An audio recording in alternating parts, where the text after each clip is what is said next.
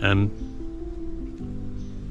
there really needs to be more control on the movement of invasive species and different species between continents, because it's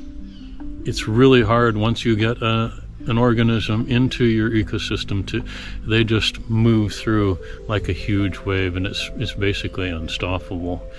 And places like conservation areas are having a really hard time figuring out, okay, what do we plant in these ecosystems when we're doing ecological restoration, because we've lost so many of the major species. The ecosystems that we're creating are now much different than what were originally there, and not having certain components of the ecosystem, major components of the ecosystem, makes it very hard to choose what species should be going in, because you don't have that base anymore, and we're putting in other species to try to compensate for the ecosystem functions that we've lost.